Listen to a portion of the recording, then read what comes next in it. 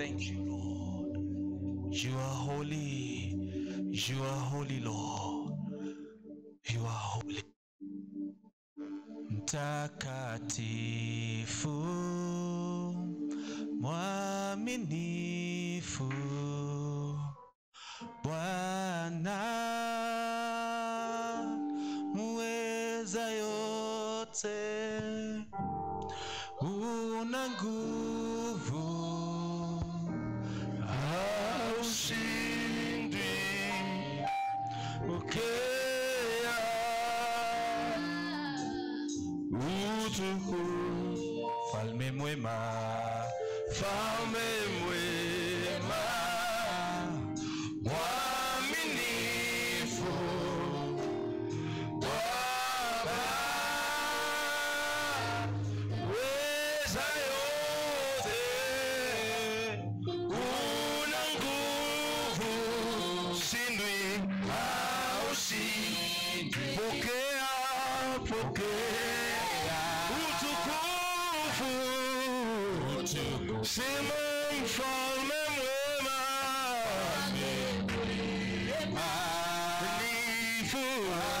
mwaminifu, sema Baba, Baba weza yote, una nguvu, hautawahi shindwa,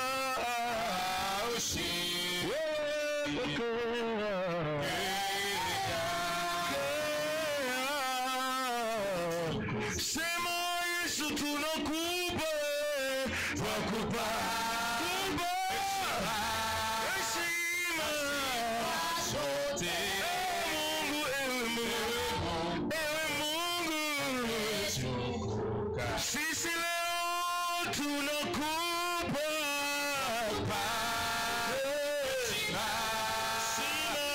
sifa zote.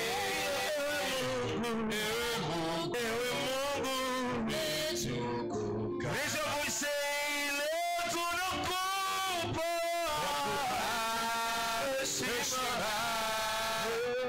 sifa zote.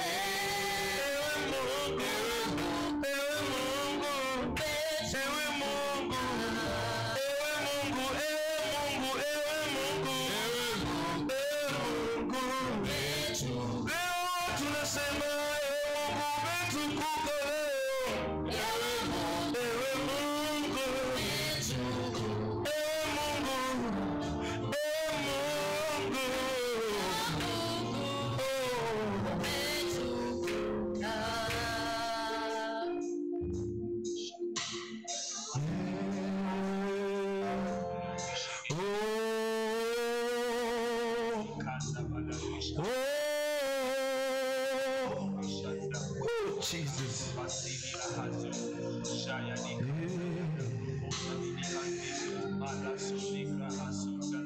Mimi nipungue,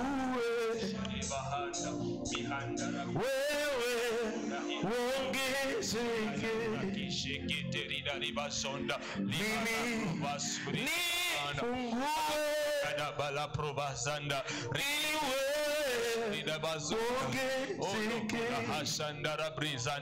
Yesu mimi nipungue, wewe uongezeke. Shakaya da bahada, mimi nipungue, iwe uongezeke. Jesus, sisi tunapungua, ili wewe uongezeke. Wachungaji leo tunapungua, ili wewe uinuliwe. Mimi nipungue,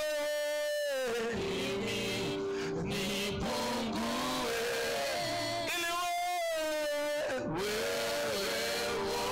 uongezeke. Mimi nipungue,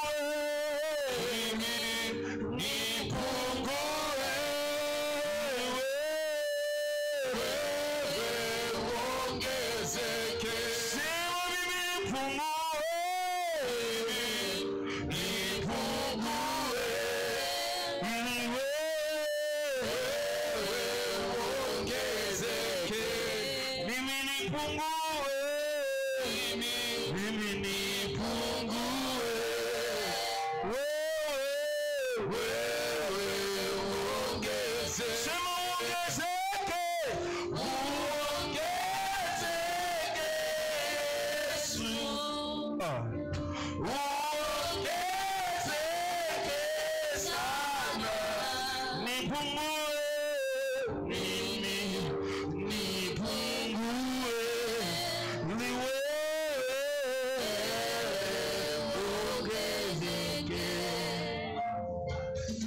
Thank you, Jesus.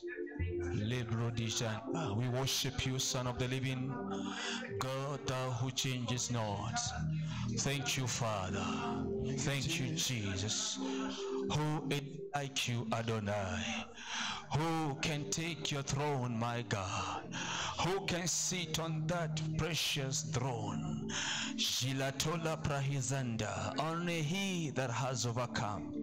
Thank you, Lord, because we are more than overcomers.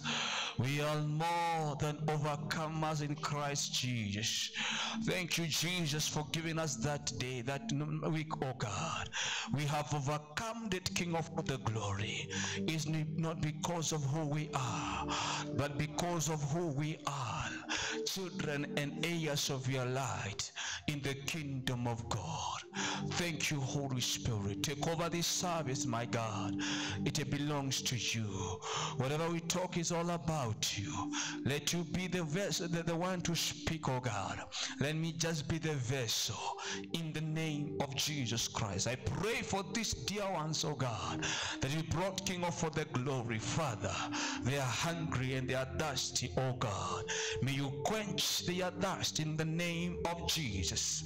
May you, King of for the glory, meet them, Jehovah, at that point, Lord, where they need you most, oh God, in the name of Jesus Christ. Father, as they leave this service, my God, today, Lord, their hearts will be filled, oh God, with the light and the wisdom and the knowledge of your word, in the name of Jesus Christ. Thank you for what you're going to do. Thank you for what that is ahead of us. Thank you because you are the same yesterday, today, and forevermore. We humble that you may be exalted.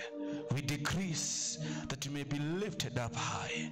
In Jesus' name, somebody say amen. Amen. Give God a good clap and say amen. Hallelujah. Pigia Bwana makofi. Thank you, praise and worship.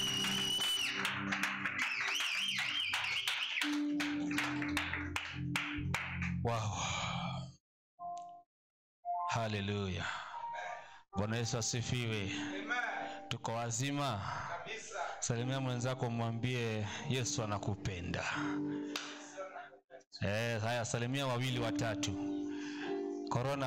Corona haina nguvu, kwa hivyo usiogope kusalimia mwenzako. Salimia mwenzako, mwambie Yesu anakupenda. Na mwambie asante kwa kufika ibada ya siku ya leo. Hallelujah. Lilavri kazoda.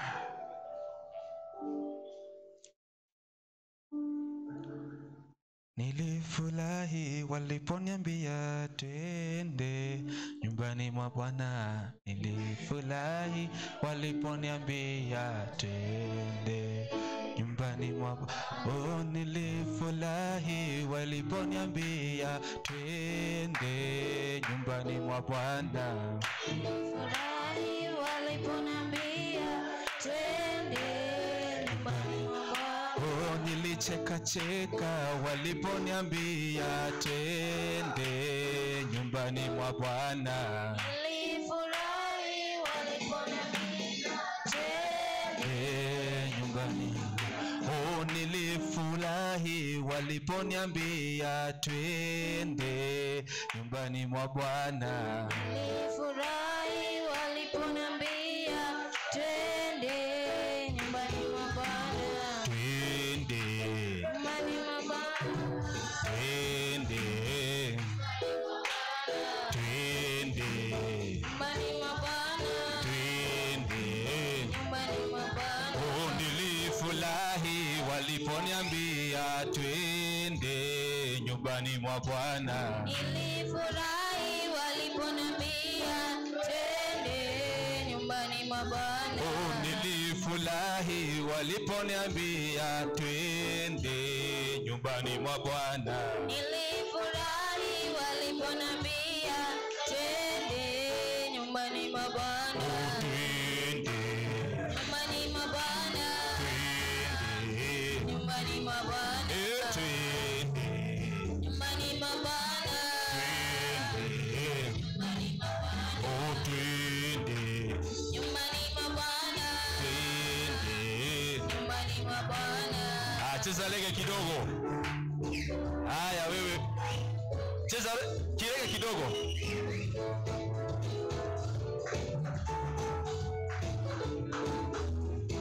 Wengine hawajui kuimba kirege. Mguu mmoja chini mwingine juu. Twende.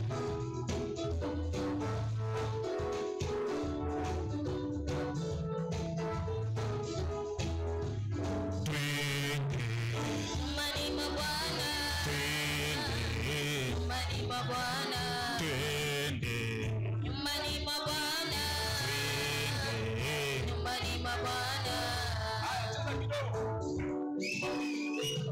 Kuwa free kidogo nyumbani mwa Bwana. Wacha kuwa mstiff kidogo bwana. Weka maringo kidogo.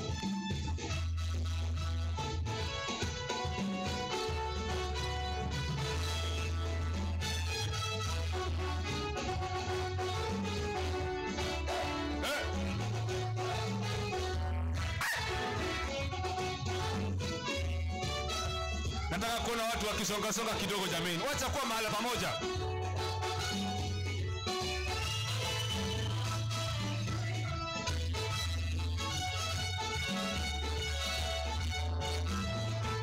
Hallelujah.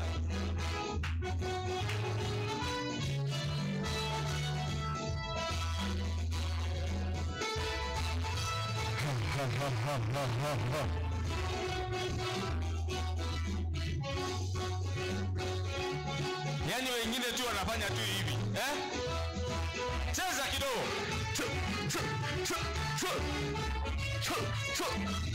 Wacha vyombo viendelee kuimba.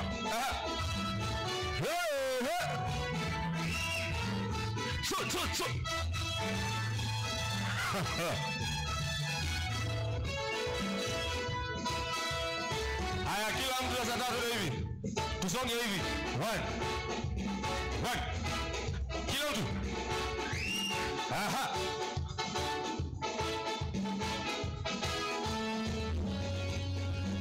Haya, inama kidogo.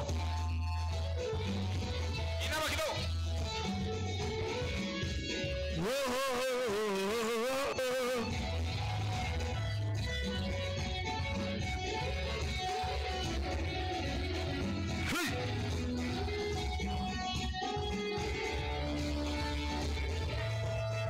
One, two, three, four. Jesus! Pigia Bwana makofi jameni. Hallelujah. Siku moja nitavalia ile rigaria ya kudance. Na watu hapo watadance. Hallelujah. Nitavalia ile mavazi ya kudance. Na tutadance hapa. Hallelujah. Sometimes it's good to be joyful in the house of the Lord. Amen. Si hapo tu kila wakati. Bani mabana teda hapana. Hallelujah. Bwana asifiwe. Kama simu yako iko on, tafadhali uizime. It's because of 1 2 3 things. Hallelujah. It's good to honor the house of God. Weka tu mode silent ama airplane mode ili kwamba pasiwe na disturbances. Hallelujah. Wow, I feel joyful in the house of the Lord. Amen. Sikia nimefurahia sana. Sijui furaha. Biblia inasema kwamba the joy of the Lord is my strength. Kwa hivyo najua kwamba kuna nguvu fulani napata. Hallelujah. Kuna nguvu fulani napata. Sijui kama wewe uko kama mimi. Hallelujah.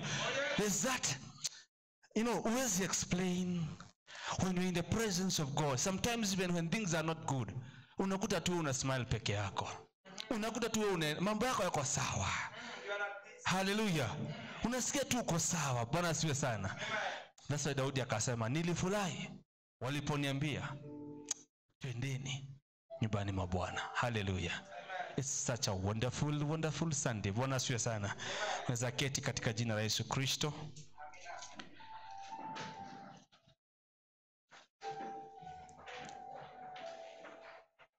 Hallelujah. Good to see that you have managed to come early so that at least we may continue with what we've been going through. I always want to give a recap and tell you that it is a series that is called Understanding the Kingdoms. And we've been looking and going through a lot of information about who we are, about what was God's desire for this, for creation. Why did God create? Hallelujah. Why did God create the universe? We looked at it. Na tukaona kwamba the reason was in Genesis 1:26 that men should dominate the earth. Hallelujah. May have power or reign over the earth. That was the main reason. By the way, God did not create you just so that you may just worship him. Hallelujah. God did not just create you to worship him. No. If you are not there, still worship is there. Hallelujah. Because remember, in heaven, worship is a 24 hours thing. Hallelujah. So you are not just created to worship. There is more than that. And that is to dominate the earth. Hallelujah. To have control, to rule, to bring into effect and affect the earth. Your surrounding, your area, your place of work, your marriage, your any institution, you bring an effect. Hallelujah. Now some people say, me, I was just created to worship. No. In heaven, the Bible says about thousands upon thousands of angels are worshiping and praising. The 4 living creatures are there. The 24 men are there. So, what you do is just actually worship is just it was just brought down from heaven. Hallelujah. It was brought down from heaven. So let's have this mentality that in the kingdom we have been given a mandate. And the mandate is to dominate, to rule, to have control. Praise be to the name of the Lord. Hallelujah. Thank you, Father. Last Sunday we talked about the Spirit. We went through a series about the Spirit of God, because in the kingdom we talked about there is the Trinity. There is God the Father and God the Son and God the Holy Spirit. And then we saw that the main power, the power that drives this entire Trinity, is the man called the Holy Spirit. And he ought to be your very close friend, for he is a person. Hallelujah. Yeye ni mtu. Bwana Yesu asifiwe sana. Hallelujah. Yes, I like that. There must have, or there ought to be a close, deep relationship between the Father, the Son, and the Holy Spirit. That's why they worked as a team. And we talked last time about the Holy Spirit that Jesus left to us. Remember, it was for the joy of us that Jesus went. Ilikuwa ni furaha yetu Yesu aende, ama alikuwa aende, ili kwamba sisi tuweze kuwajibika, tuweze kujazwa na Roho Mtakatifu. And we say that prior to that, only Jesus on earth had the Holy Spirit. Hallelujah. But when Jesus is going, anasema kwamba I'm going to leave you the Holy Spirit. So I'm just giving a recap for those maybe who are new to our series and to our first sermon. And we saw how the Spirit of God loves something we call fellowship, communion, being together, associating, always consult him. Hallelujah. He loves that. But then I talked about the Spirit of God in 3 dimensions. We say the Spirit of God can be with you, he can be within you or in you, and can be upon you. And I got some questions kwa hiyo wiki. Man of God, hey, this one I'm not understanding. Tell us more about this. Hallelujah. The people who wrote some text messages wanasema, hey, elezea kwa deep hii. About the Spirit of God with you, within you, all in you, and upon you. And today I want us to talk about living in the Spirit. So, the Holy Spirit in you. Hallelujah. With you isn't a big deal. Okay? The Holy Spirit with you isn't a big deal. Give me Ephesians chapter 1. I want to show you when the Spirit of God, how he comes and he's with you. Ephesians 1. Hallelujah.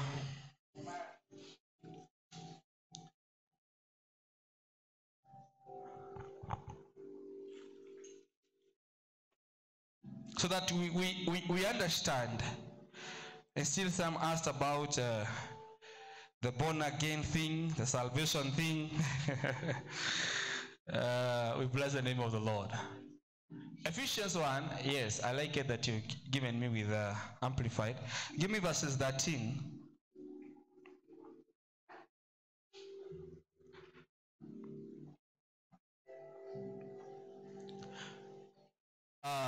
Glory to God.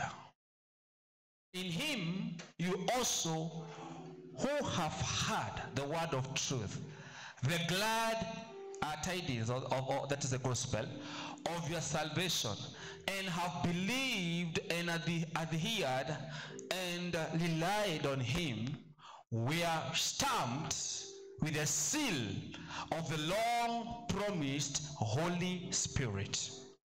Hallelujah. Those who believed in Christ, whenever the day uliokoka, the day you got saved, there was a special thing that happened in heaven. God gave you a seal of that you are his entity. And the only seal he could give was a deposit of the Holy Spirit. Hallelujah. So the moment you got saved, give me with NIV, and then we'll go back to Amplified. You see how NIV brings it out. The same verse 13 with NIV. Do you have it? Okay, let me read. And you also were included in Christ when you heard the word of truth, the gospel of your salvation. Hallelujah. Having believed, you are marked. I love the word. You are marked. Hallelujah. You are marked in him with a seal, the promised Holy Spirit, who is a deposit guaranteeing our inheritance until the redemption of those who are God's possession, to the praise of his glory. Hallelujah. So the day you got saved, there was a deposit. There was something that God did put unto you. That is the Holy Spirit. But that is how you encountered the Holy Spirit, and he was deposited and he was with you. But child of God, let me tell you, I said, don't be satisfied when he is with you. In the literal terms of the word with, if this phone of mine, I don't know which example I'm going to use, or this pen, this is in kifuniko, sindio? Let me just try to come to the layman's understanding. Hii kifuniko ya hii bailo, sindio? If I put this bailo, this kifuniko hapa na hii bailo hapa, I'll say this bailo is with its kifuniko. True or false? Nitasema hii Bible iko na kifuniko yake hapo kando, si ndio? Meaning haiko ndani. Ni kweli. But the moment I fix it inside, nitasema iko ndani ya mahala hapo inastahili kuwa. Kifuniko imeingia ndani. So the Holy Spirit, when he is with you, it's okay, but desire when he is in you. For when he is in you, that's when he bring out the life that Christ wants you to have. Praise be to the name of the Lord. Let him be in you. Get this. Jesus akasema, when the counselor come, let him come in your hearts. Let him be deposited in your hearts. So I want now today we talk about living in the Spirit. How do a man live in the Spirit, or live in the Spirit of God? How does a man live? In a very prominent or well-known chapter we are going to read, the book of Romans. Today is going to be interesting. Hallelujah. Romans chapter 8.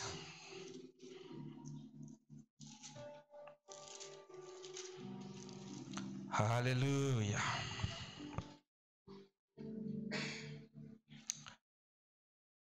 Our sub-theme today is living in the Spirit. Hallelujah. And remember, this is under the bigger topic, understanding the kingdoms. So the bigger topic is understanding the kingdoms. Therefore, there is now no condemnation for those who are in Christ Jesus. There is no more condemnation to those who are in Christ Jesus. Why? Next verse. Because through Christ Jesus, the law of the Spirit, and always I say when you read the scriptures and you find the word Spirit, try to differentiate which is this Spirit.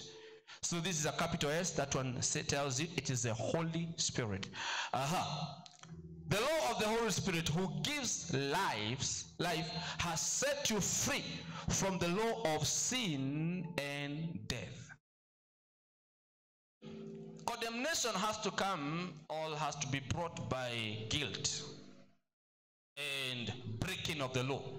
When you break the law, when you go against that which has been stated, you feel guilty of it, especially when you go to the court of law and you know very well that you did wrong.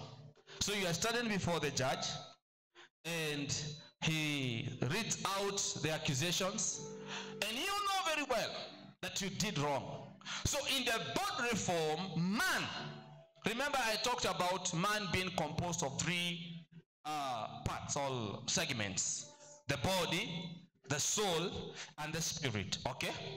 Man entirely as the body, as the flesh, the way I can see you. In the Old Testament, he was entitled to the law, and he could act upon the law. But the unfortunate thing is, the law was difficult for him. The Jews, the children of God, they could not keep the laws as God had programmed or planned. And therefore, the same law that was supposed to help them, and it became as near. And it became something that brought them out or kept them into captivity. Hallelujah. Paul says that what I wanted to do, I didn't find myself doing. Hallelujah. Because the law had its own reasons. I want to be good. I want to be a person who does good. But unfortunately, I find myself as a person who is cursing other people, backbiting other people. Hallelujah. Yet in the intention of my spirit is that I may be good. So the law was more of as near. And that's why in the Old Testament, people could not have, or rather a few people could have access to the Spirit. A few people, because they had not or had not received what now we are going to read today. Praise be to the name of the Lord. So the Bible says there is no more condemnation. If you came to Christ, as Ephesians 1:13 have told us, there was a seal that God did put in you. The seal of the Holy Spirit. But now he waits for you to activate him so that he may be helpful to you. Remember, he is called a helper. A helper. Meaning, hallelujah, you have to let him, ask him to come into your place where you need help. Praise be to the name of the Lord. Hallelujah. Tupigie wachungaji ni makofi tafadhali. Tupigie makofi mazuri tafadhali. Our prophet and our mom. The helper will only come when you tell him, come. Otherwise, he will just be deposited in you, just watching over you, but he'll never do anything. For he does not control you until you tell him so. It's like God. God will never control your freedom. Okay? He'll never master your freedom. But when you let him be your guide and your master and your father, then he tells you now, this is the way. Follow this way. Hallelujah. So the same happens with the Spirit. When he is with you, he's just quiet, reluctant, just waiting for the day of activation. Hallelujah. Waiting for the day you'll say, Holy Spirit of God, help me in this. Holy Spirit of God, I need your guidance. The moment you say that, unamwamusha ndani yako. Hallelujah. And now he starts whispering some voices and some sounds to you. So if you are walking in the wrong direction, he tells you, usipite hiyo barabara, usipite kwa kanjia. Unakuta umefika kwa njia, unasikia kitu inakwambia tu, acha nisipite hii, acha leo nipite hii.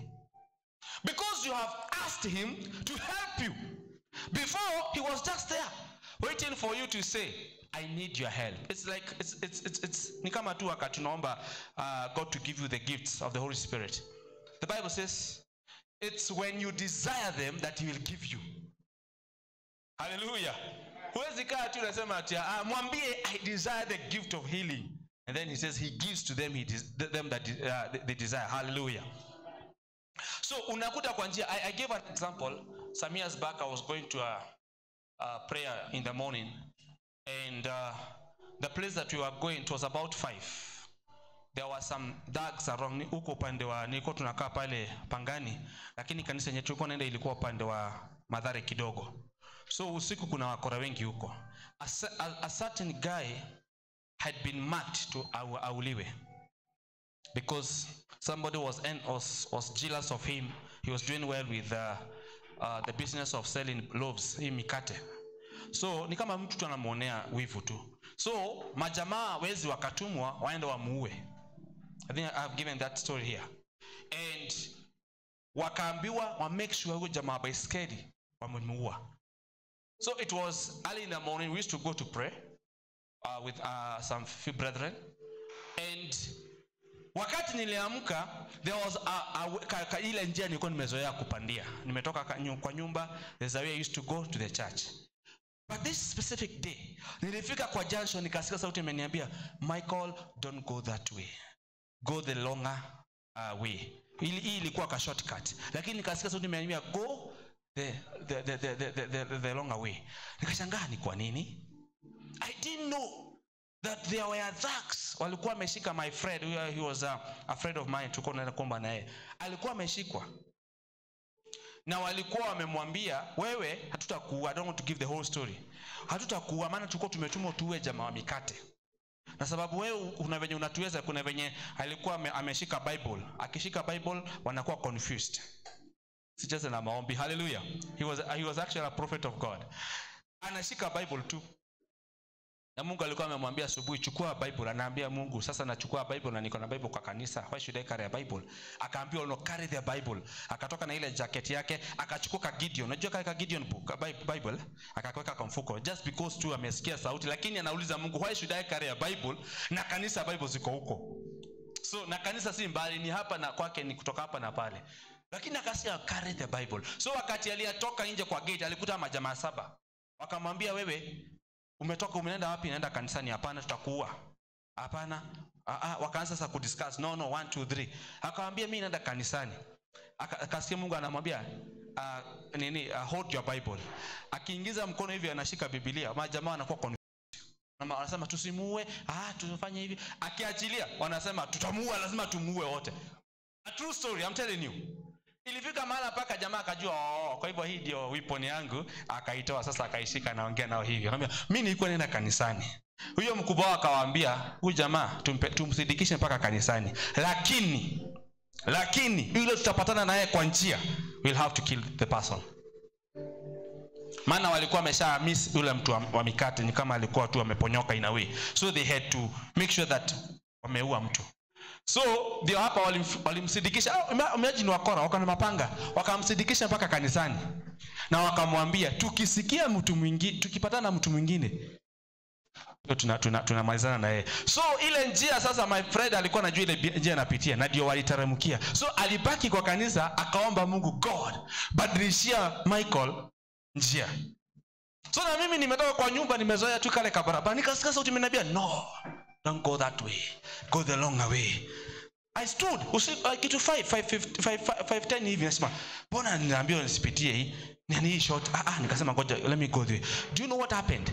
Waliteremkia hivyo, the person they walipatana na yeye early in the morning, tulikuta maiti hapo. Jamaa wamekatwa na ile tu ni commute to mtu, kuua tu mtu for nothing, just to make, labda walikuwa wanataka ku make statement that we are here. Hallelujah. What am I saying? When the Spirit of God is inside you and you activate him, he guides you. Paul is preaching the gospel. He wants to go to a certain city to preach. The Spirit of God tells him, don't go to that place. Imagine it's a gospel anaenda kupeleka, lakini Mungu anamwambia aje, don't go. So if you are not in the Spirit, you will miss many benefits and blessings. Secondly, you are going to encounter a lot of devils. If you are not in the Spirit, you will encounter devils. And they will not come to soothe you, because they know that anytime you can activate him. So they will want to destroy you as quickly as possible. So the Bible says, in Christ Jesus, there is no condemnation. Why? Because the law is not, does not have power over you. Yes, there's the law, but there is something about the law. The law has to be ignited or has to be shaped and well nourished by the Spirit so that it may produce something in you. So the Bible says, for what the law was powerless to do, because it was weakened by the flesh. Meaning, by the flesh, nobody would please God with the flesh. And nobody, up to today, you will never please God with your flesh. Your carnal mind, your sinful nature, that's what the NIV calls it. The sinful nature. The flesh, you'll never please God.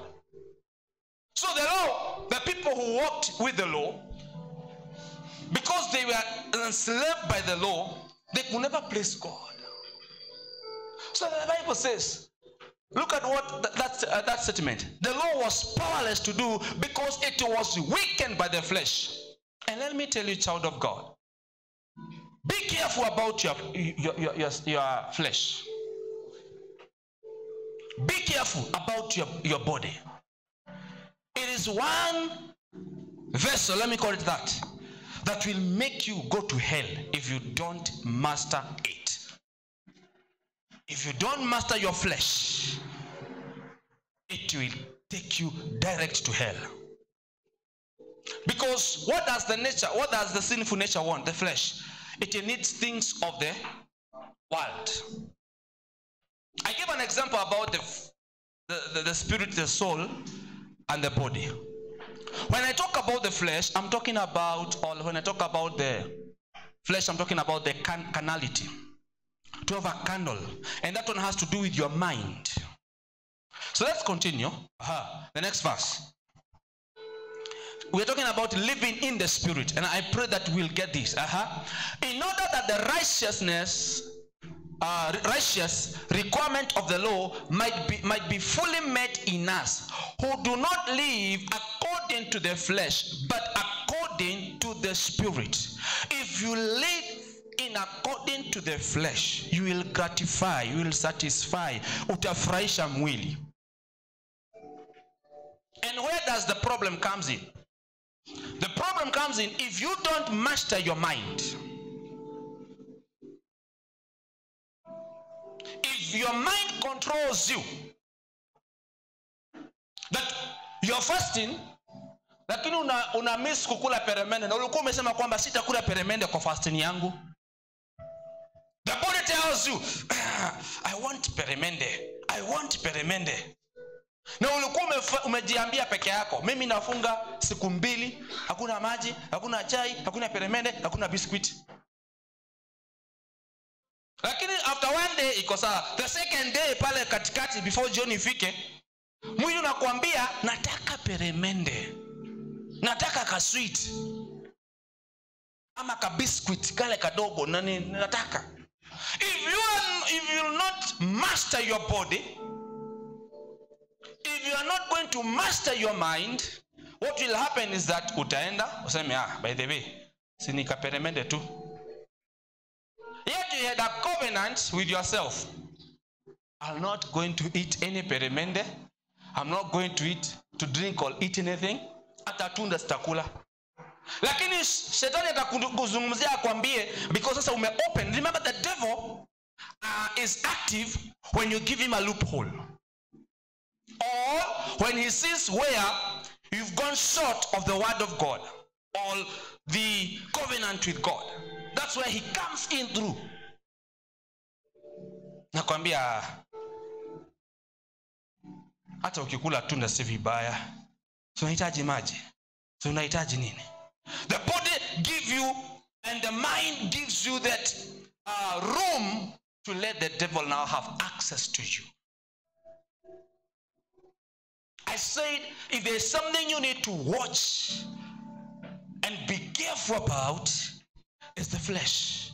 Remember, the flesh is the body, the soul, and those two, they will either take you to hell or to heaven.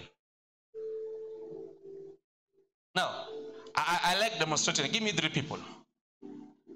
3 people. Haraka haraka. Volunteer, please. Let me show you something.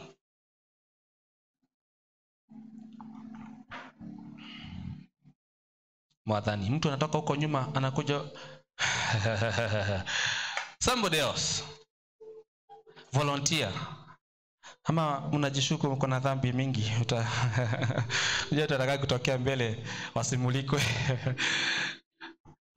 If he as the flesh is controlling the soul, if everything that he desires is always backed by the soul, that is what Jesus said, flesh and blood will never inherit the kingdom. Because this one will always want anything that is of the world. What does the body need? 3 things the body needs. Vitu 3 sana mwili unahitaji. Food, water, and sex. That is what gratifies the flesh. That's why the greatest sin of all, hata Bible ikasema kwamba ile dhambi kubwa unaweza jifanyia kubwa, unaweza fanya kubwa, is the sin of sexual immorality. The body tells you, I want her, I want him. The body tells you, I want food. What is the body? The body is, if you look him, ndani yake sasa to dissect na to bisect, si ndio? Ndani yake kuna what we call the driving force of a man, which we call the senses. Who is a carnal person? A person who is carnal is mwenye anatumia senses, his senses, than his spirit. Roho wa Mungu ndani yako there's a difference between sensuality and sensitivity in the spirit. Sensuality is where you think the 5 common sense: hearing, touching, tasting, again, smelling, seeing. The body will always want to see. Look at what the Bible says in the Garden of Eden. And Eve looked, akaliangalia tena. Why? Because now the sense of seeing imeamka ndani yake. Akaona lile tunda ni tamu na ni kubwa na ni nzuri kuliko zingine. Yet the Bible had said, or God had said, do not even eat that fruit. But she used the eyes. Men have fallen because of the senses.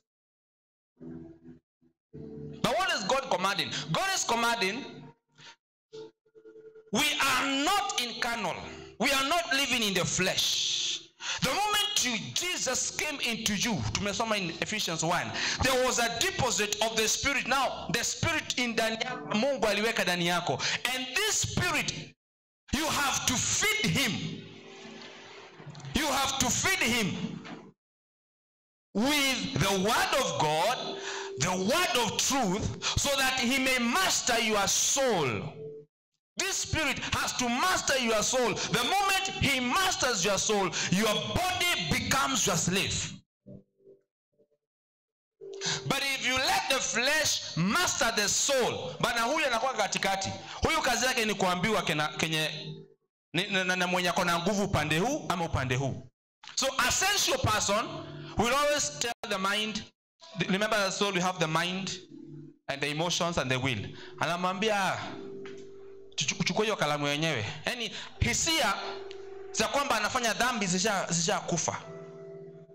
Fanya hivi, do this. And the soul is, let's do it. And you remember he loves, amplifying everything. So if a person is in the flesh, the soul is in the flesh, the mind is carnal, there's nothing about righteousness, holiness, and the word of God in that person. But if the man allows Jesus, who has deposited the Spirit in the person, there is to ignite the Spirit within the man, who now masters the soul. This is very important. Very important. Because men have flopped. Men are not pleasing God because they're living in the flesh. Their minds are corrupted. Their spirits are dead. So whatever they do, that's why you see there's a lot of killing today. There's a lot of evil. People have no respect for God. Why? Because the devil, who now is in charge of the body and the soul, ensures that the spirit is far away from God. So that huyu akiahidiwa, the flesh loves the things. Nimekwambia flesh inapenda vitu za dunia. What is in the world is money. The flesh needs money. The flesh inapenda kujifurahisha. Na inajua pesa ni kitu mzuri. So, huyu mtu ambaye ako in the flesh anapenda, for instance, pesa kuliko venye anaweza penda mtu mwingine. You have heard many people who have ameuliwa just because amepatiwa 20,000, 10,000, 5,000. Why? Si kwamba hana roho, shetani alimchukua kitambo, alimnyamazisha. Hana uungu.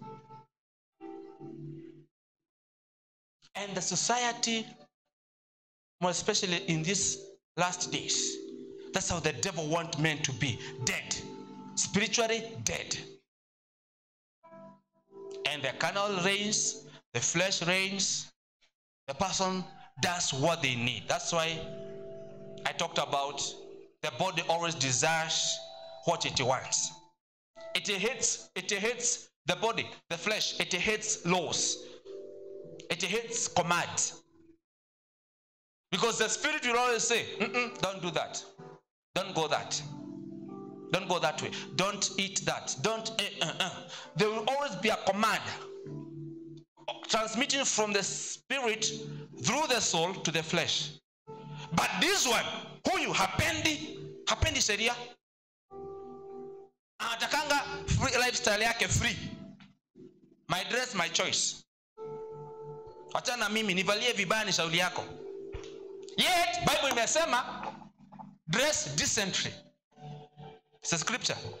Roho wa Mungu anamwambia dress, lakini yeye anasema hapana. I want to do what I want because this is my life. It's me, myself and I. Mind your own business. Shetani anakuanga tu anapiga makofi. The influence from the evil spirit, because let me tell you, in every atmosphere, two spirits are man in that atmosphere.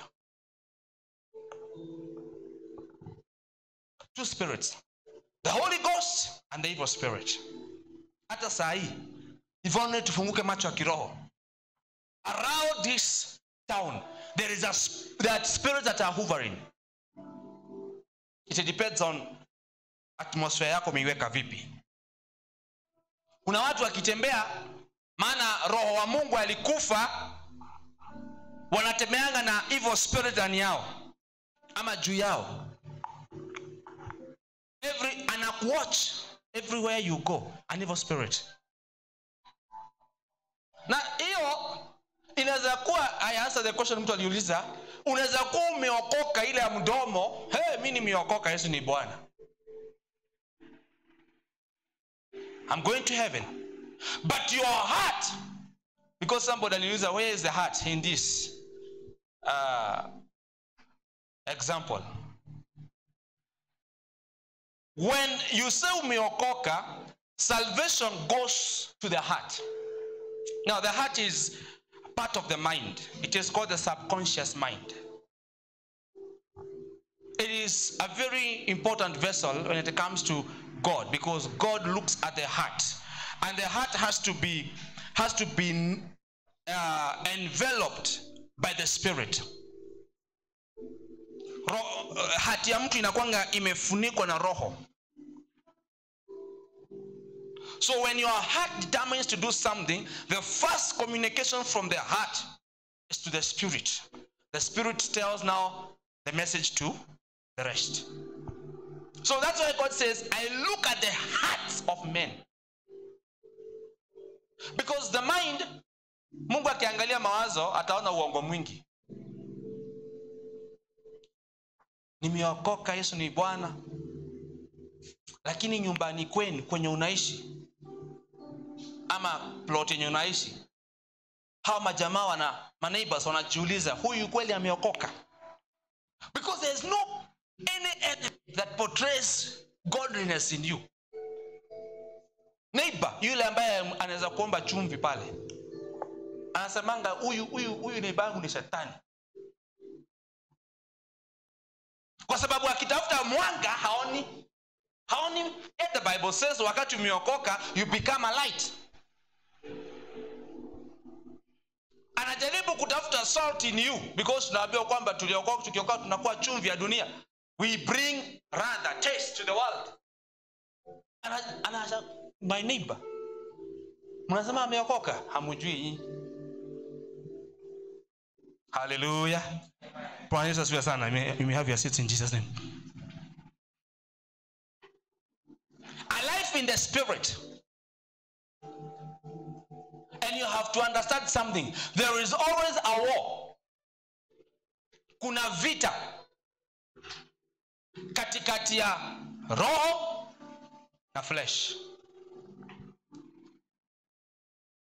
And that one we can read it in the book of Galatians. Give me Galatians chapter 5. Let me nionyeshe kitu hapa mjue what happens in the spirit.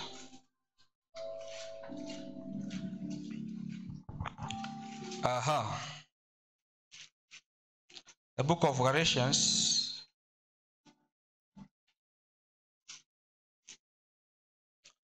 do you have it? Chapter 5, I think 16.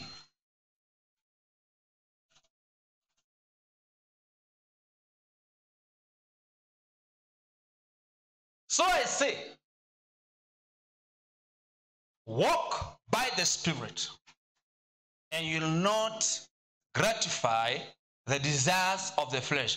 Why? Now, let's all read together here. So 1, 2, 3.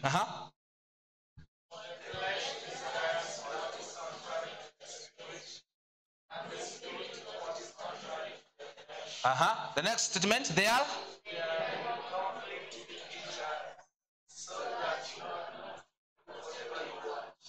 Hallelujah. They are in conflict. Usione kama ni mchezo.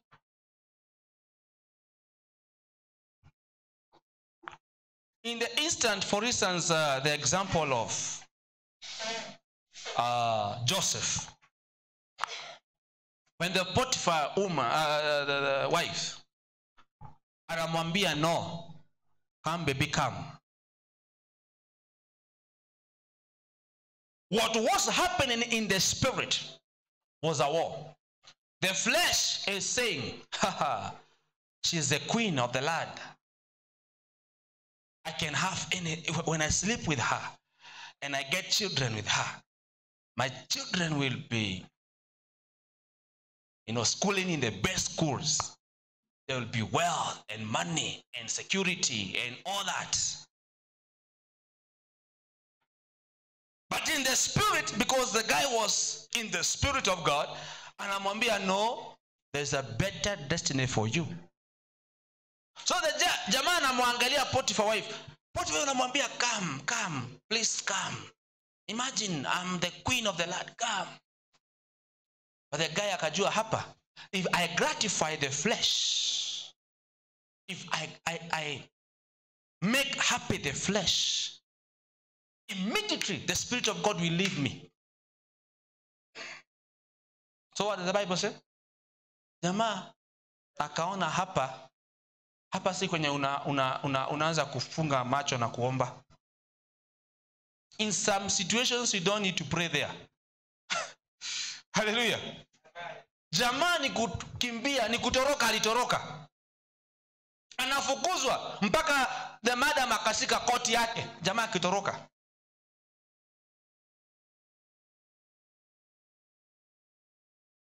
Wengine wakasema this ni baraka and a golden opportunity. Nobody will know. Nobody can know. It is the queen. And then later on, I'm going to repent. A deception. I'm going to do it, but immediately, nikimaliza tu hivi, takuwa kanisani pale kuombewa. I'm telling you, many men today, they would have fallen to the trap. Si prof ako pale, nitaenda nimuone kwa ofisi. Mwambie prof yenyewe nilianguka. A deception. So the Bible says they are in conflict with each other. I remember when God called me, and I was in Form 2. And the Spirit of God came upon me and told me, Michael, I want to use you. And God aligned for me what he had intended for me, which is every day becoming real and fulfilling. But he told me something. Michael, you have to go to your pastor, you tell him that you need to be filled with the Holy Spirit. And I told God, I'm saved. I'm born again. Praise the Lord. Praise the Lord again. My name is so and so. I'm saved and born again. You know that song that we used to sing, eh? I'm so and so, I'm saved and born again. So I think I was in that. Maana nilikuwa nimeokoka nikiwa class 7, so I knew I'm born again. I'm saved and born again at the same time. But God is telling me, I want you to go to your pastor, tell him to pray for you so that you may be filled by my spirit and be born again. There must be something that will come out of you. So I had to. Now, this war, unaona hii vita, Mungu Bible inasema ilianza kufanya ndani yangu. The flesh inaniambia, Michael, umeokoka. Kwa nini uende kuokoka tena? And I had a time telling God, Father, naniambia nikaokoke na mimi si mwenye dhambi. You know how you look yourself, unajua si mwenye dhambi. I don't sleep with ladies. I don't take pombe and drugs. You know, I counted about 6 things to God. Namwambia Mungu, mimi sifanyangi, wanga situkanani, mimi sifanyangi, mimi. And I was told, that's not what I look.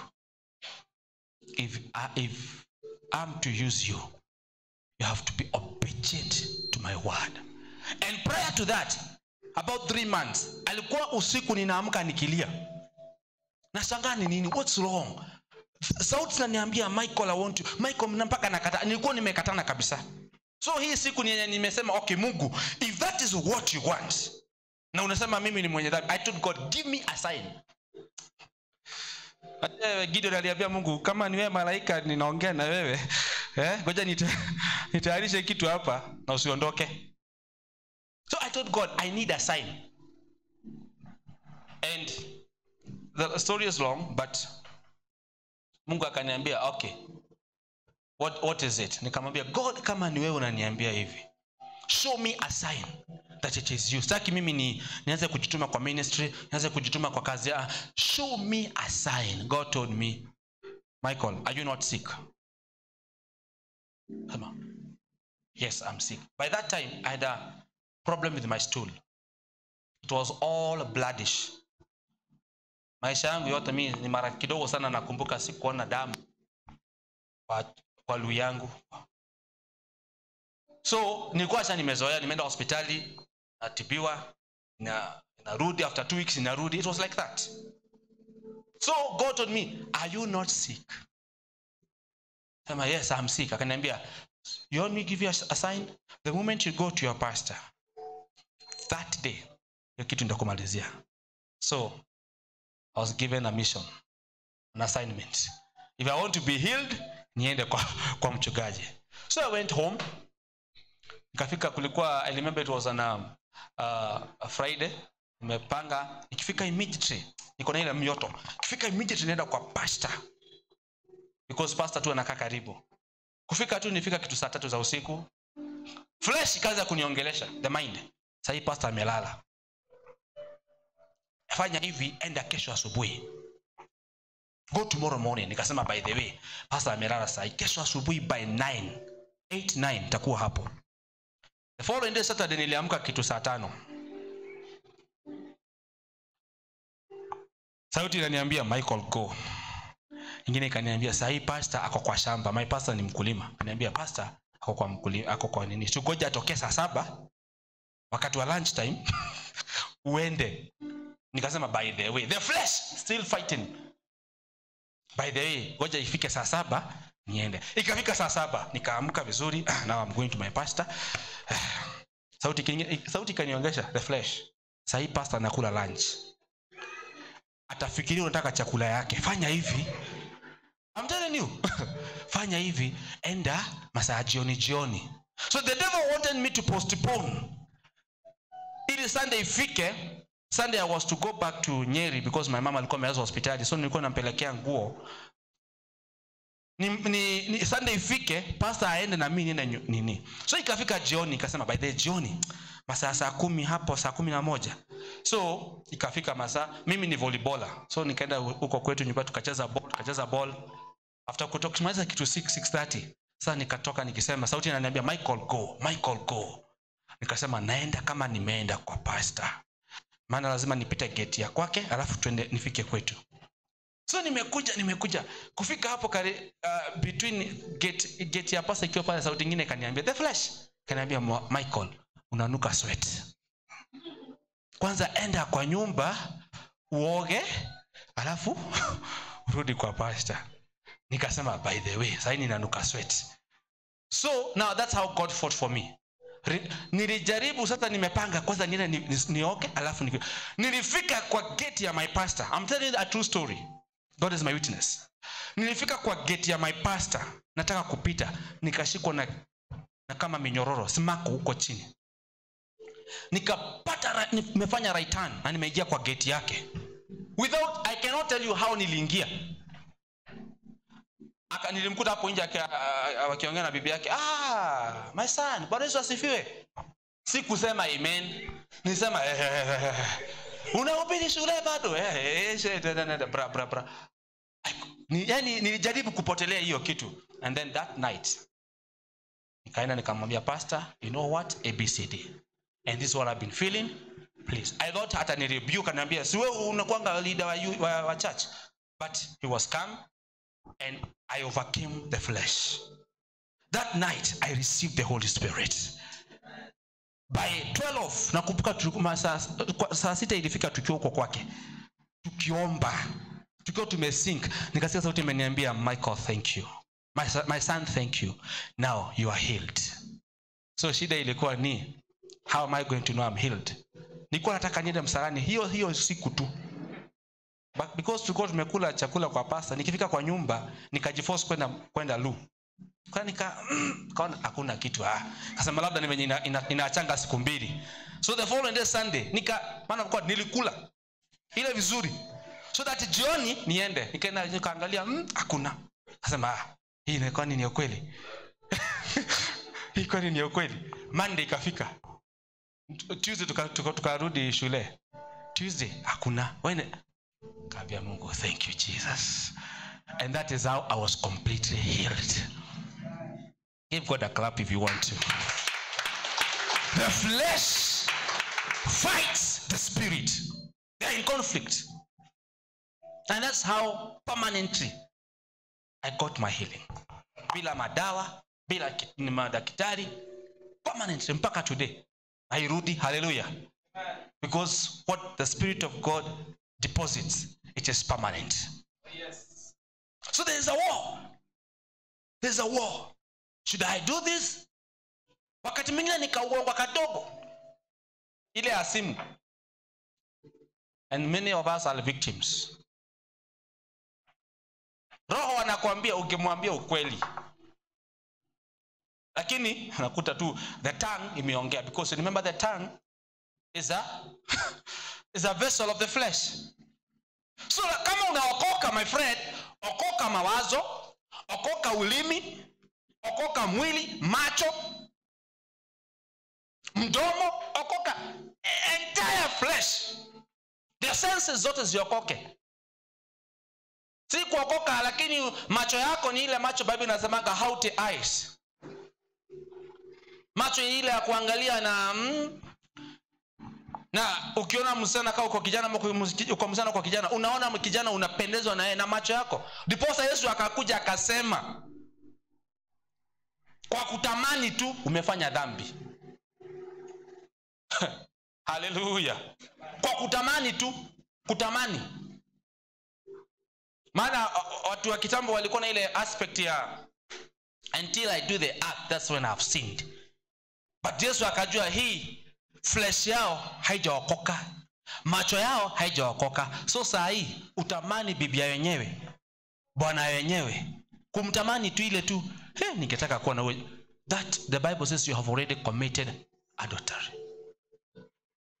So what is God saying? Going back to Romans 8.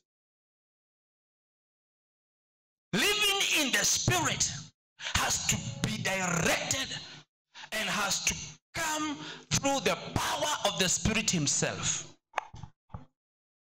How do you know that you are in the Spirit? Give me Romans 1:8. How do you know that you're in the Spirit?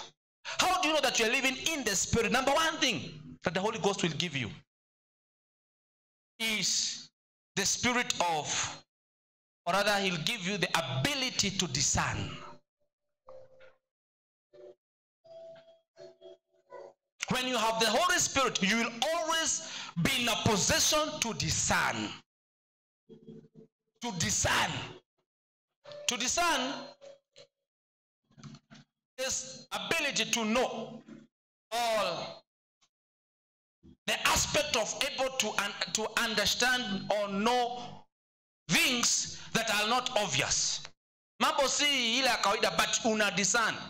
I've told you here, I'm walking in the streets of Nairobi, and I meet people, a man who is an agent of the devil, who has been sent to come and kill what God had deposited in me. And the guy comes like a very casual guy, kawaida too. And I'm walking. I remember I had been sent by my brother, and nimeona ameingia. Hallelujah. Alikuwa amenituma nipeleke laptop mahali. I'm taking the laptop. I meet the guy. The guy is kawaida tu. Unasema jamaa akakuja, niache. I don't know him. But kawaida mtu akikuja kama amekusalimia, si kuna ile cadence yakotaka kumsalimia back. So I was like, okay. Just to give my hand. The angel of the Lord stops the hand. Mkono yangu inakwama hapa, yake inakwama hapa. Huku Nairobi. And God told me, don't greet him. Tuliangalia na hivi. Nimekaa hivi, yako upande amekaa hivi. Wakati Mungu aliniambia don't greet him, nikajua this is an attack. I remember I was doing some deliverances. A lot of every week nilikuwa nafanya deliverances. So I knew I was prone to attacks. So God told me don't dare. So jamaa tuliangalia naye jicho kwa macho hivi. Nikaanza kuongea in tongues. Because when you have the Spirit of God, there is the ability to speak in tongue, not with tongue. We don't speak with tongue. We speak in tongue. In why? Because it is the Holy Ghost within you who is speaking. So, tumeangalia kamaanza kama riprakivanda vishenda lahanda. Mkono yangu bado iko hapo. Jamaa all of a sudden macho yake ikabadilika. Literally. Unasemanga this thing is the attack of vampires na nini sijui nini. I saw a man's eye turn red, hot red. With kind of some Mungu akaniambia ni vitu alikuwa anataka kutuma because mission yake imefail, tusalimiane. Body contact. So alikuwa aachilia nguvu zingine za macho. But na mimi nimemwangalia inkalabra dikoza behind. Alianza kuchomeka macho, akaanza kufanya hivi, then he went. Sijaona mtu ametoka mahali a distance of about 400 meters. Ameenda na nyuma hivi, amekuangalia. Venye tu nilianza kukemea hiyo spirit, jamaa alienda na nyuma kama ameniangalia hivi. Akaenda nikaona akienda kabisa na nyuma. They are demons, the spirits. Na kazi yao ni kuja. Kazi yao ni kuja kukill that which is in you. So, if you are in the spirit, God gives you discerning. You are able to discern things. You don't do what they do, but you ask, consult the spirit. Now, give me verses, I think 8. Living in the spirit is and has to be a discipline. Those who are in the realm of the flesh cannot please God. You cannot please God. Because I like what the Bible says, the realm. So it's a realm. Nyanga. Mawazo yako haijaokoka. Mwili wako hujaokoka. It's a realm of the flesh. I continue the next verse. Therefore, no, verses, I think 9.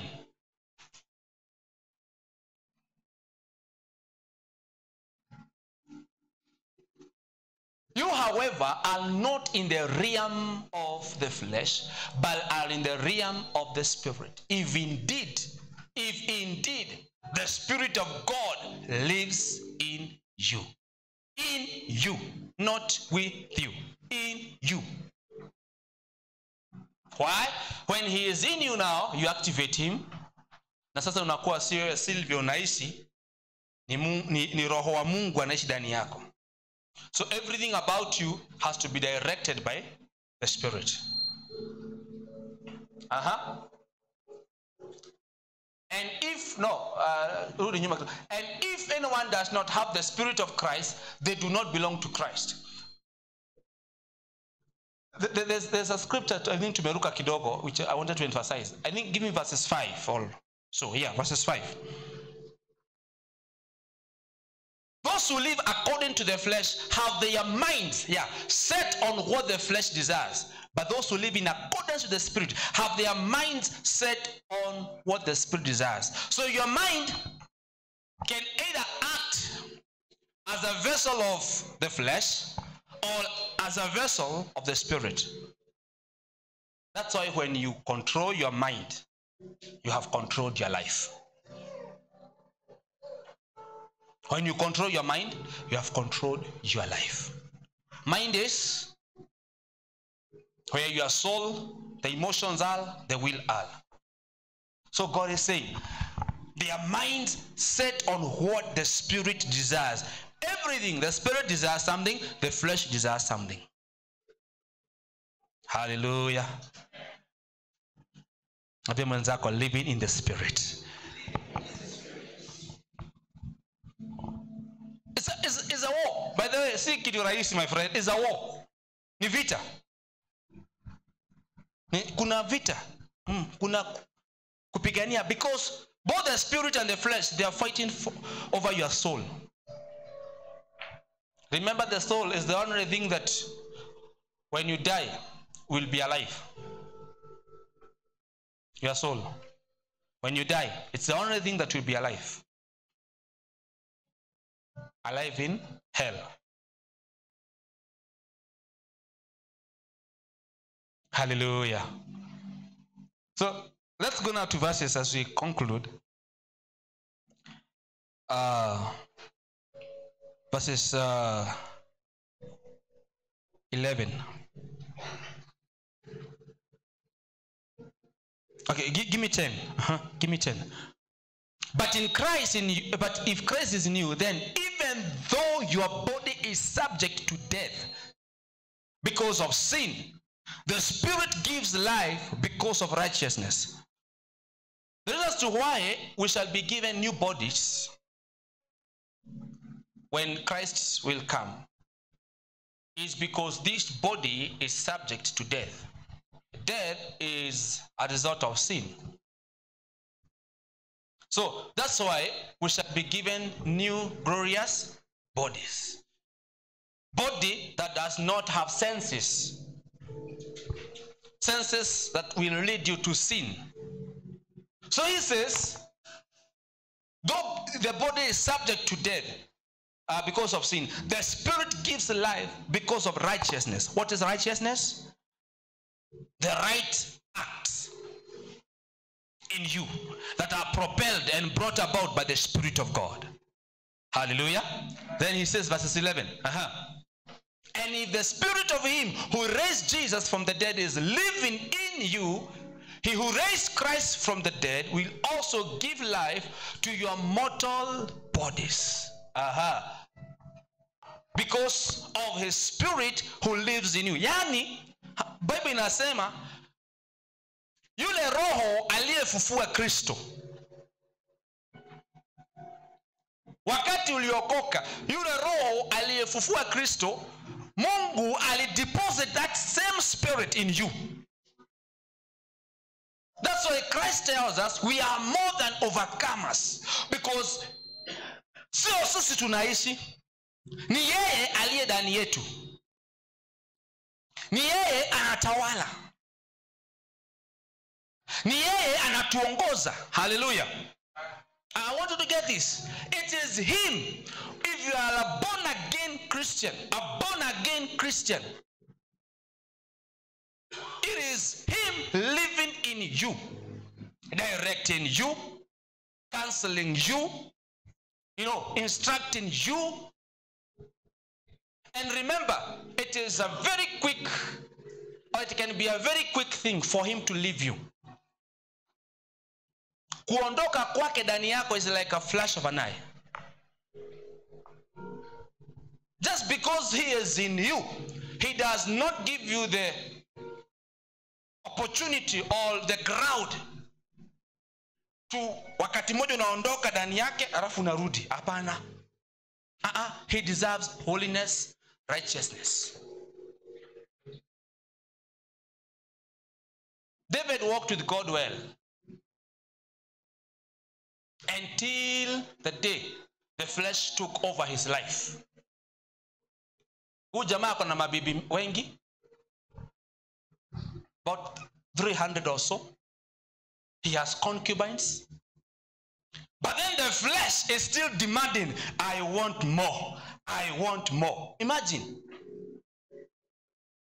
The body is demanding, I want more. Na ako na bibi 300. Na concubines wangapi? 700 ama ni Solomon alikuwa na 700.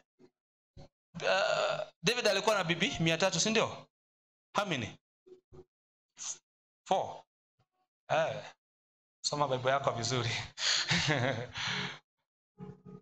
They had many wives. Solomon alichukua nini ya baba yake. Hallelujah. Hata tunajua kina mama Solomon na wengine. And they had concubines. But the body is saying, I want more. Jamaa anaona msana anaoga. The flesh takes over him. Anasahau kwamba he is anointed of God. He is a sacred, he has the heart of God in him. The flesh reigns. Amekaa tu kwa nyumba yake. Ana desire the lust of the flesh or the lust of the eyes. Paka anasema yule aletwe. Niletwe yule. And then shetani anaongeza sasa makaa. Anasema yule ni bibi yenyewe. Na bwanake ako wapi? Ako vita. So what do I do? I need to kill that guy so that I take this woman. Evil, immorality, the evil spirit now speaking ndani yake. Akapiga simu haraka. Imagine. Ile simu alikuwa na wakati huo. Ama message akatuma. Yule alikuwa mkubwa wa jeshi yake. Akamwambia, yule soja fulani anaitwa Swenso Uria. Mweke pale mbele kwa vita. Imagine the evil in the heart. Mweke katika pale mstari wa kwanza. So that auliwe haraka. Na jamaa ndivyo akafanya. I think he was called Joab, the military who was control over the military. Akaweka yule Uria pale mbele. Jamaa akauliwa. Daudi akapata his way. Lakini hakuepuka. Hallelujah. Hakuepuka punishment. You will never escape the punishment of God. And some people even die. Daudi ni venye tu Mungu alimhurumia sana. Some men of God, some people die. Because that is joking with the spirit. That is what we say, the Bible says, ni grieving, yeah. You are grieving the Holy Spirit. Na kuna dhambi haiwezi samehewa. When ukiongea mambo ya Mungu sijui nini, okay. Ukiongea mambo ya Jesus nini, but when you blaspheme, when you talk ill of the Spirit of God, you'll never be forgiven. That's the scripture. Hallelujah. So then the Bible says, as we wind up, the next verse, there's a scripture I want us to read there. Verses 12. Therefore, brothers and sisters, we have an obligation. I love this. But it is not to the flesh to live according to it. Why? For if you live according to the flesh, you will die. And this is not just about physical death. This is about everything that is entitled to you. Your marriage will die. Your job, dead. Business, dead. Relationships, everything. And then finally the Satan, remember the devil comes to steal, kill, destroy. So akimaliza biashara, amepatia stress, amemaliza ndoa yako, stress inaendelea kuongezeka, finally unaona afadhali kujiua. So finally you have the physical death. But if by the Spirit you put to death the misdeeds of the body, you will live. For what? Verse 14, very important. For those who are led by the Spirit of God are the children of God. Hallelujah. So who is a child of God? Sorry? Those who are led. What is to be led?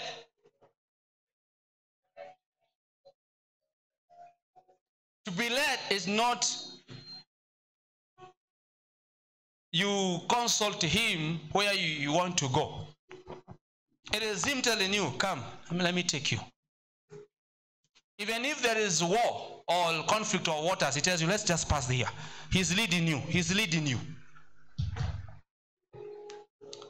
That's what the Bible says. Even if I go through the valley of the shadow of death, sitaogopa, he is with me. Hallelujah.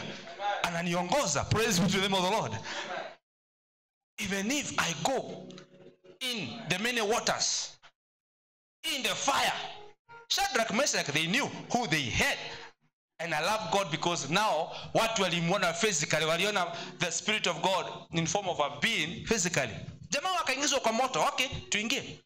Lakini kule ndani, yule ambaye alikuwa invisible, akakuwa visible.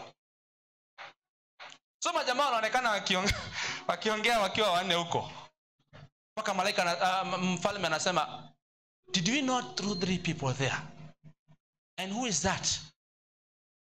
Lakini wakati jamaa waliambiwa watoke, hakutoka. The person the God walikuwa namuona hakutoka. Tu alidisappear. That's how God leads his children. Even if I go through the lake of fire, I'll not fear. As long as he is the one leading me, sitaogopa. Glory to God.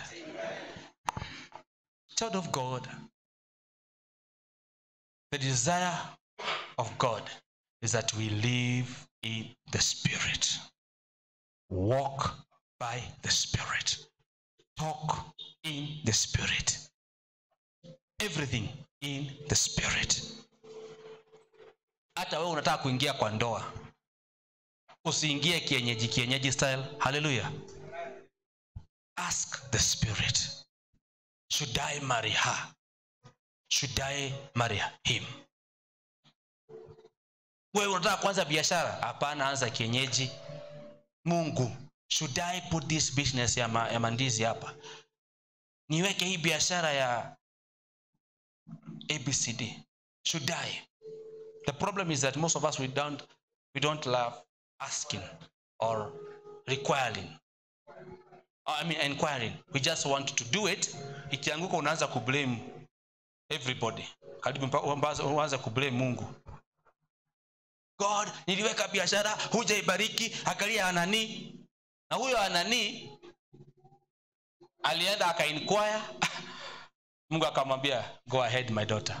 Lakini wewe ulikuja tu na kienyeji sasa, uko na pesa, uko na capital, unaanza biashara. Praise be to the name of the Lord. Si Mungu atusaidie. Hallelujah. Si Mungu asaidie kanisa lake. Tuongozwe na Roho. Hallelujah. Tusimame katika jina la Yesu Kristo.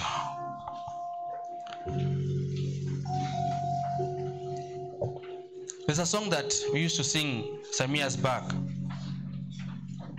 Naimbwa, niongoze Bwana popote ni endapo, nali siku ya mwisho. Taji hiyo. Kumbe tunaijua. Aya, let's sing all together. Niongoze Bwana popote niendapo, hadi siku ya mwisho. Hiyo taji hiyo nipate. One more time, niongoze. Say as you mean it. Popote niendapo, hadi siku ya mwisho. Hiyo taji uipate.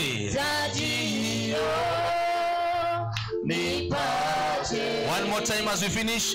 Niongoze Bwana, popote niendapo, hadi siku ya mwisho. Taji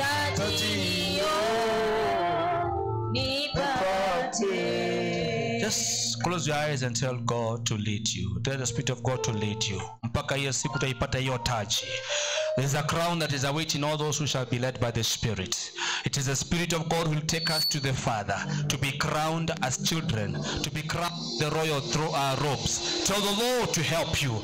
Let the Spirit of God come in you and ask Him to lead you in the name of Jesus Christ. And until He leads you, you will never have success. You will never go beyond the ordinary. But when He is in you, He gives you the superpower within you, in the mighty name of Jesus.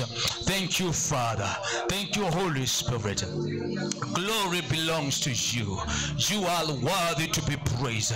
Lead me, Lord, by your Spirit. Lead me, Lord, by your Spirit. Oh Lord, I refuse to take myself. I refuse to walk by myself. Ripradiva shekatayanda mandarabis korabahanda. I refuse, Lord, to walk by myself. Oh, lead me, lead my family, lead my business, Lord. Lead my marriage, my Father. Be the one to lead in the name of Jesus. Somebody pray. Shekayada broda bihanda. Rabbi koloviskede bahanda. Makata yada rikrovazunde. Reboskidi bahande.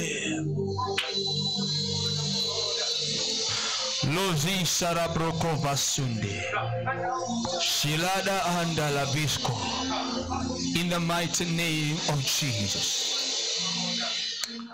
Maybe you are here and you feel you have not this relationship with the Spirit. Yes, you are saved, but the Spirit of God is not working in you, and you need Him to lead you.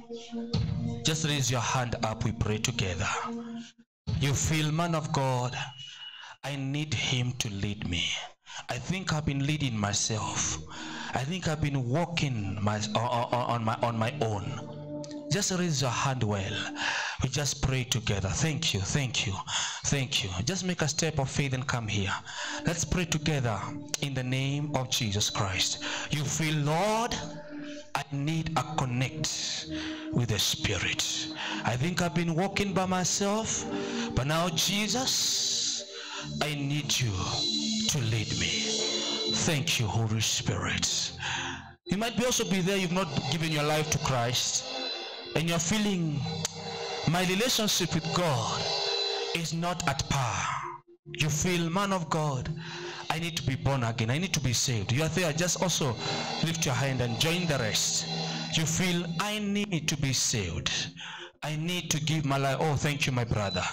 Thank you, Jesus. Anybody else who want to give their life to Christ? You feel, Rivoskidi Bahande, Rahikoza Adabante. Thank you, Father. Anybody else? Anybody else? You feel, I want to give my life to Christ. You can join our brother there. Thank you, in Jesus' name. Church of God, let's raise our hands to these dear brethren. I don't know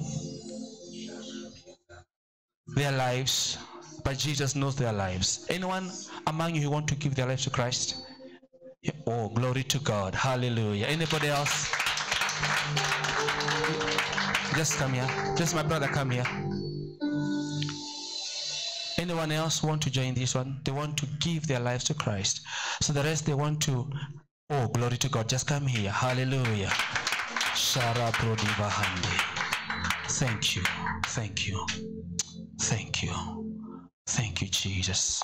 Let's raise our hands unto them and declare a permanent prayer that when they get saved today and the Spirit of God comes upon them, He'll never leave them. Thank you, Holy God. Thank you, Jesus, for these dear ones. Rivo Shadibahanda. Your word has come.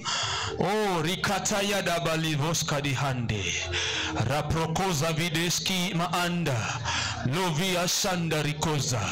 The knowledge of what the word of God has come upon their lives, oh God. And they want to give their lives to you. I pray, Jesus, that you may receive them in your kingdom. In the name of Jesus. Reprokoza Vidahande. Raho Takura Briko Vaduski Dimahanda. Yakoro Bridanta. And that you may give them the deposit of the Spirit of God. In the name of Jesus. In the name of Jesus.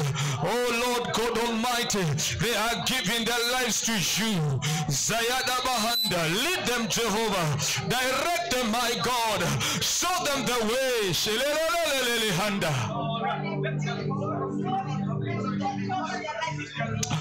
Thank you, Jesus.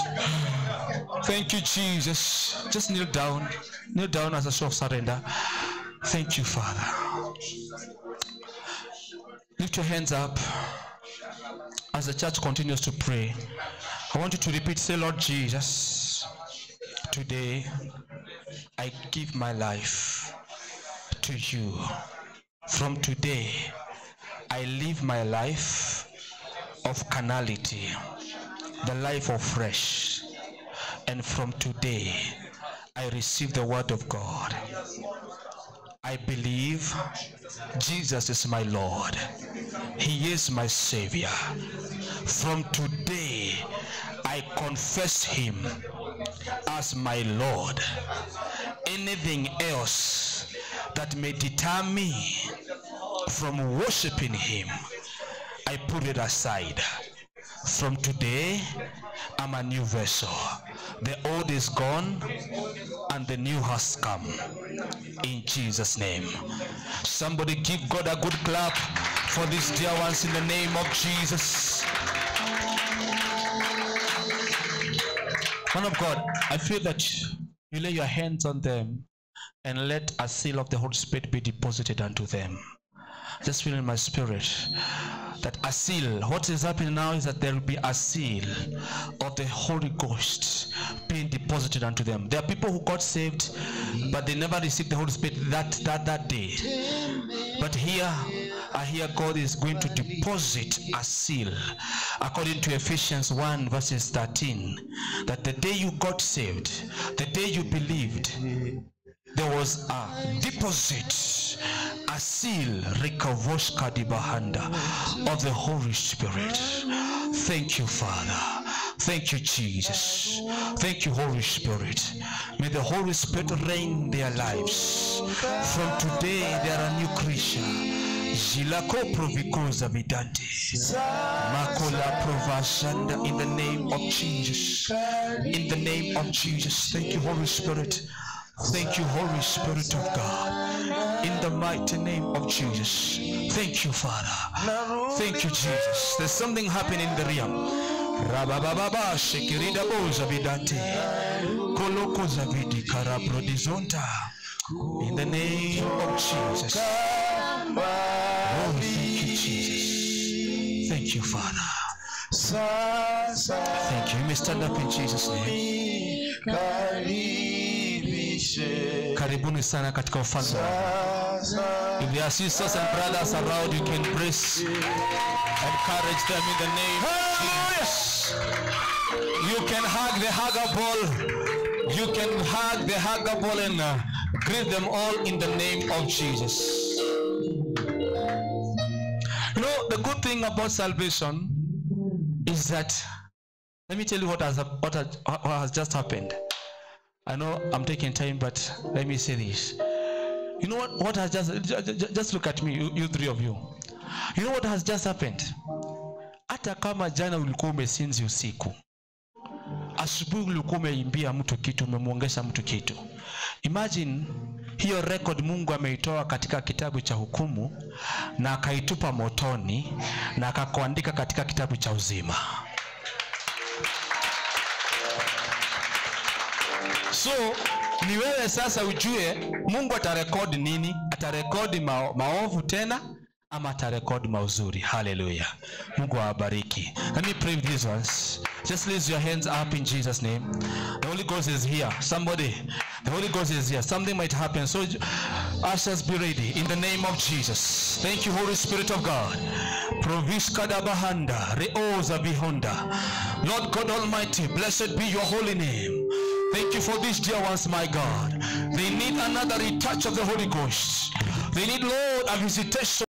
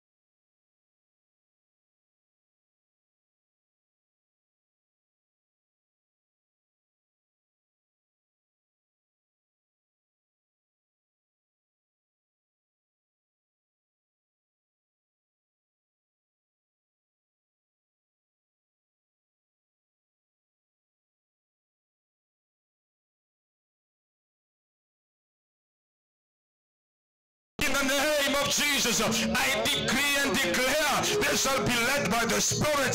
They shall be governed by the Spirit. In the mighty name of Jesus, I release the power. I release the ghost. They shall know more. Walk by the flesh, but by the power of the Holy Ghost. In the name of Jesus. In the name of Jesus. Thank you, Holy Spirit of God. Riprakazanda, reposanda, reposanda. In the name of Jesus. Father, let the glory of God and the anointing of God and the power of God rest upon their hearts. Have your way. Thank you, Holy Spirit. Have your way. Thank you, Holy Spirit. Thank you, Father. Spirit Thank you, of Jesus. God, fill my heart. Thank you, Holy Ghost. And have your Thank you, way. Daddy. Touch their hearts one more time. Have your Crush way. their selfishness. Crush their selfishness. Crush down their flesh.